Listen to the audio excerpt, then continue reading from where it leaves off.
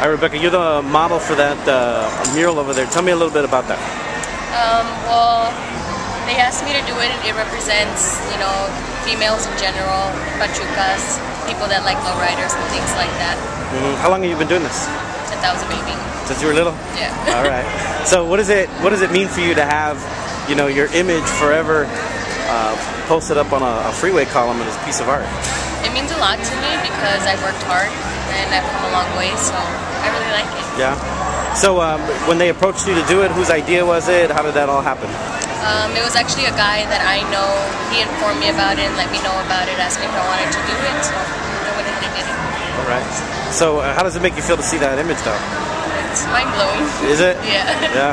How many pictures have you taken in front of it so far? A lot. A million, right? Yeah. So people have been asking you to take pictures with them all day long.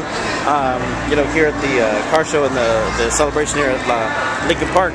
What's that like? It's different. Yeah? Yeah. Yeah. So what do you think about lowrider culture? You think it's misunderstood, or you think people have a pretty much, decent idea of it? I think if you're in the lowrider scene, you understand it, but anybody who's an outsider and doesn't know about it, they tend to judge it. But I mean, there's nothing wrong with it. Alrighty. Ready?